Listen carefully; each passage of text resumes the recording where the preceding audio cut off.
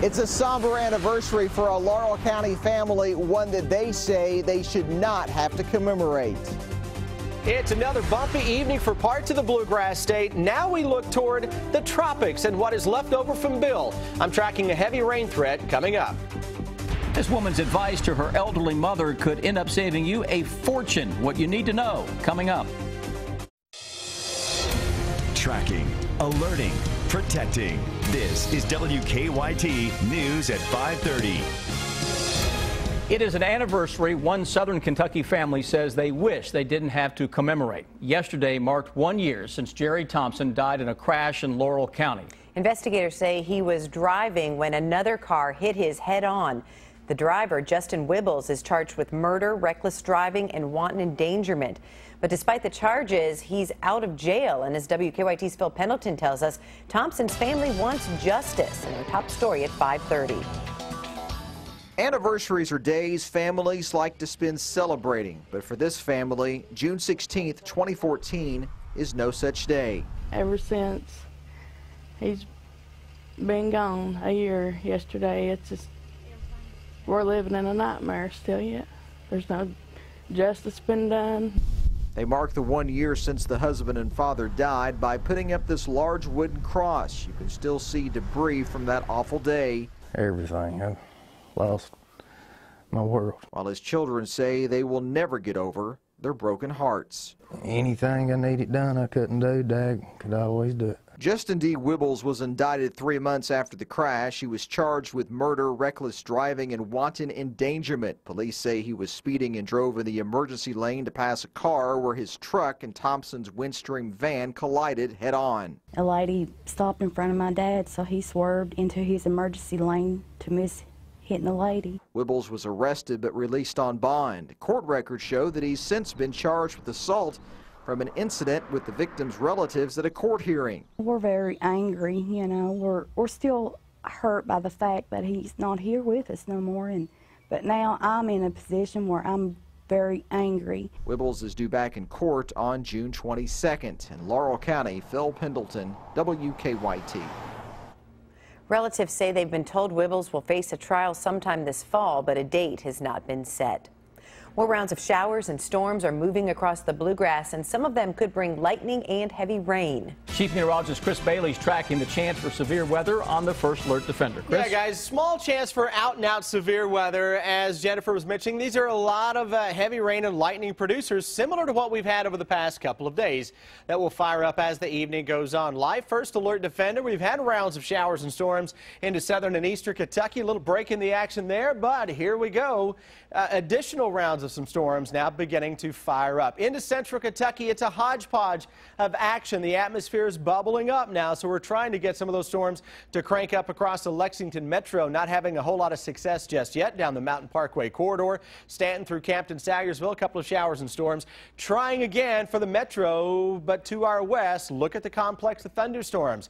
Bearing down on Louisville. That is loaded for bear with heavy rain and lightning going to come rolling eastbound along Interstate 64 and other thunderstorms to the south of that.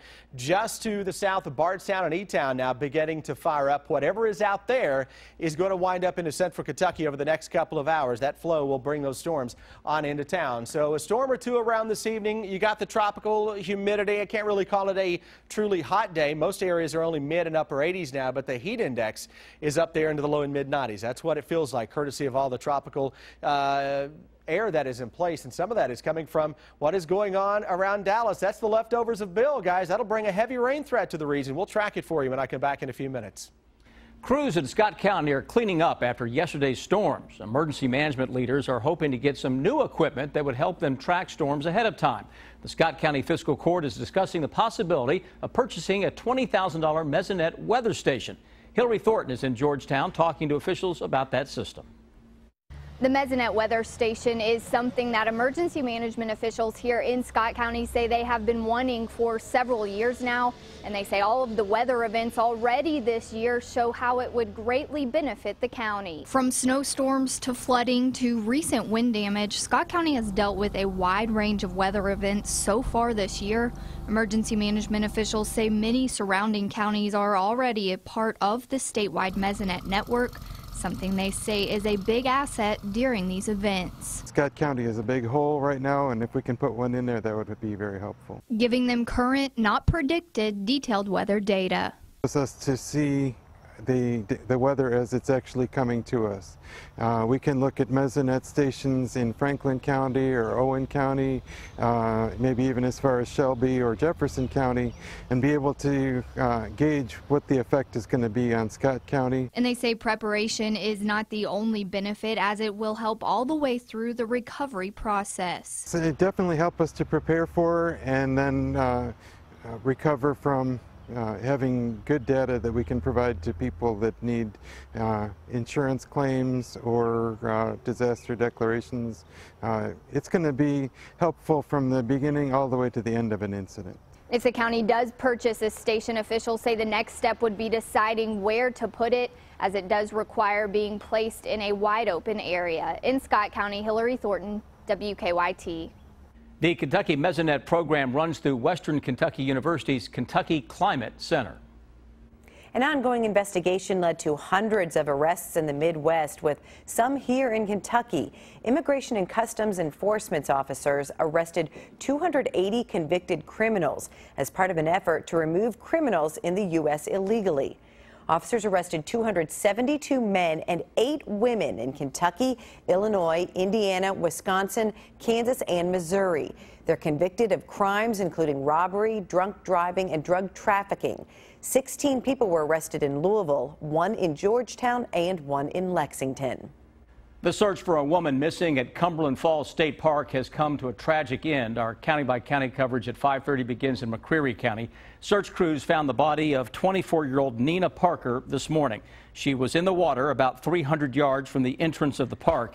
We're told that Parker was with 2 other people near Eagle Falls in McCreary County when she disappeared Saturday night. You know, it hurts to lose a loved one, and then there's always that factor of the unknown. But with this way right here, at least you can have closure. Search crews from several counties assisted in the search and rescue. In Fleming County, a Kentucky state trooper is recovering tonight after a crash. The Flemingsburg Gazette reports the crash happened near the Robertson-Fleming County line. The paper says Trooper Wagner was not hurt in the wreck, and crews were able to quickly clear that scene. News out of Frankfort is creating a big splash. A new pool is scheduled to open in 2 weeks. But leaders at the park are waiting on a water slide to arrive. And as Jordan Valines tells us, if it doesn't make it on time, that could delay the opening. It's a story that's new at 5:30.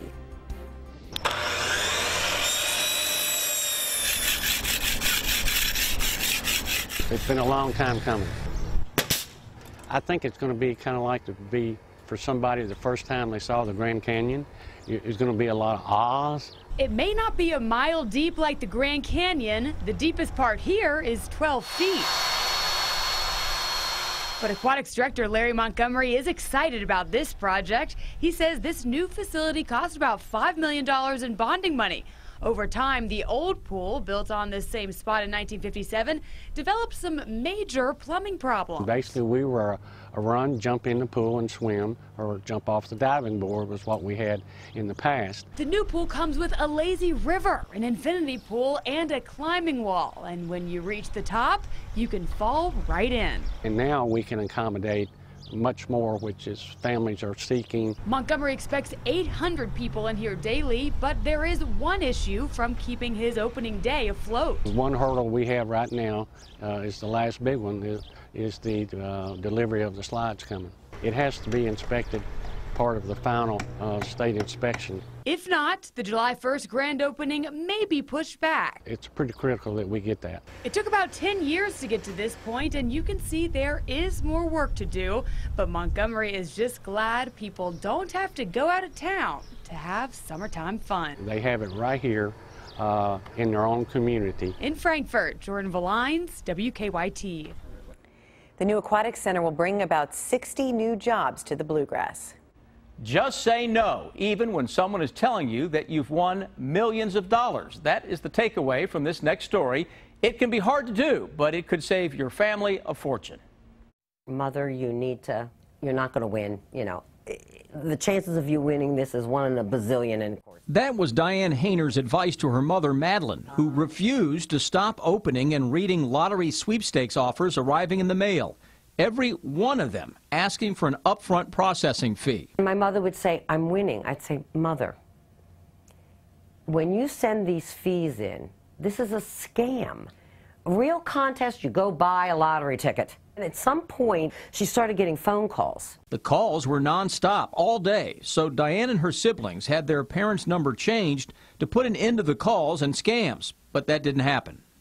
The mailings start out as 1 or 2, and then within 2 months' time, the mailbox was stuffed. I said, no more for this. I says, you're getting on my nerves, and you're making me go crazy with this stuff. I says, stop it. Despite her husband's pleas, Alfred's wife of 64 years continued to send money to the sweepstakes scam artists. I was really distraught with the fact that no matter what we said, my brother, my sister, or myself, even my dad, we weren't telling her the truth. She was going to win. So, with the consent of her father, Diane asked postal employees to suspend delivery of sweepstakes mail to the address. The Postal Service complied. Within 2 days, the mailings have stopped. Now, it's only good for 2 years, but it's 2 years of peace of mind. Diane says her mother lost about $3,000 that she can track, but she knows it would have been a lot more if the post office didn't step in. Odds are the victim probably would have continued contributing to these sweepstakes scams. It's a crime. It's taking the older people for a ride, and many of them lose everything. I was just fortunate that I saw something and was able to help my dad stop it as soon as we could. Diane has some advice for the children of elderly parents living alone. If you notice that their mailbox is stuffed and they're talking about these contests all the time, you need to put your antenna up and you need to start asking questions. And in this case, Brian Willingham was convicted of bank fraud and sentenced to 5 years in prison. A new survey finds Lexington Mayor Jim Gray's approval rating going up. And Senator Rand Paul will make a trip home to the Commonwealth this weekend for a book signing. Bill Bryant has the bottom line. Good evening. Lexington Mayor Jim Gray is enjoying some high approval ratings right now, and most people seem to believe the city is generally on the right track. A survey conducted for the Lexington Bluegrass Association of Realtors pegs Gray's approval at 74%. Less than 13% of those questioned by a contracted polling firm disapprove of the mayor's recent performance. The numbers may be bolstered by the fact that 7 out of 10 people who were polled think that Lexington is headed in the right direction. 400 people were surveyed, and the poll has a margin of error of plus or minus 4.9%. Next year's presidential debates could have a different look. A bipartisan debate commission is trying to decide how to stop declining viewership, especially among young voters and Hispanics. The format is the main focus. As you may recall, Eastern Kentucky University is one of the venues being considered for a presidential or vice presidential debate next year. As he continues his trips across the country while running for president, Senator Rand Paul is coming home to Kentucky for a joint book signing with his wife Kelly this weekend. The Pauls will appear in Bowling Green for that signing on Saturday. A Pike County Circuit judge has been temporarily suspended for name-calling and his choice of words in the courtroom. The Herald Leader reports this afternoon that Judge Stephen D. Combs is suspended with pay while the Judicial Conduct Commission looks into the matter. Bill Bryant, WKYT.